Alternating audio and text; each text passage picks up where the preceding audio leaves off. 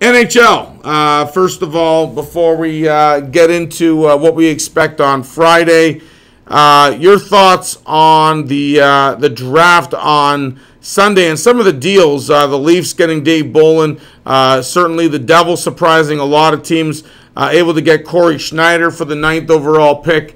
How did that day go for you?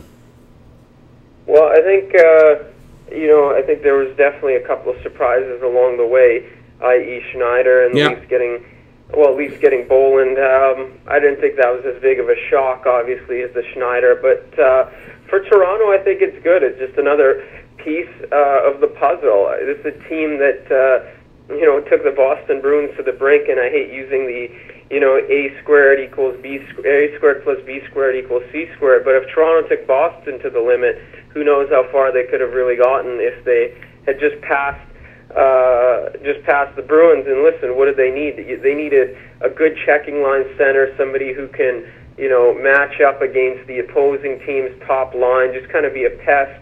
And Boland's capable of scoring a key goal here and there, as we've seen in the last couple of cup runs for the Blackhawks. So it gets exactly what they need. They're still missing probably maybe even two centers, the top line and the second line, but you could probably say they could get away with just one good guy, maybe Stephen Weiss or David Clarkson. But anyways, the point is, I think it's a piece of the puzzle for the Leafs.